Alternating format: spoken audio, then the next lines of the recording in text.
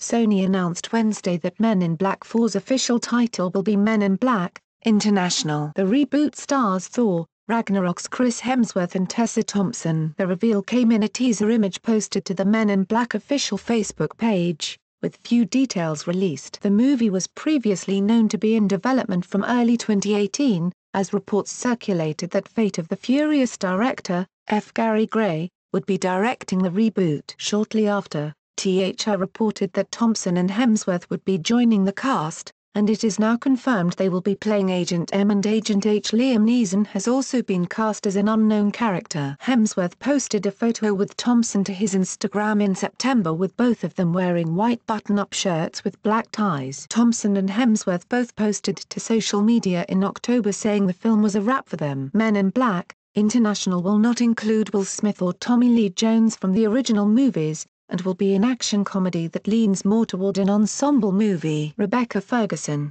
Rafe Spall, and Kumail Nanjiani will also have roles in the film, with Emma Thompson reprising her role as Agent O. Steven Spielberg is on as an executive producer, along with director of the original Men in Black movies, Barry Sonnenfeld. Men in Black International is set to release in theaters on June 14, 2019. Stay tuned to IGN for all entertainment news and check out our Men in Black 4 hub for more details on the reboot.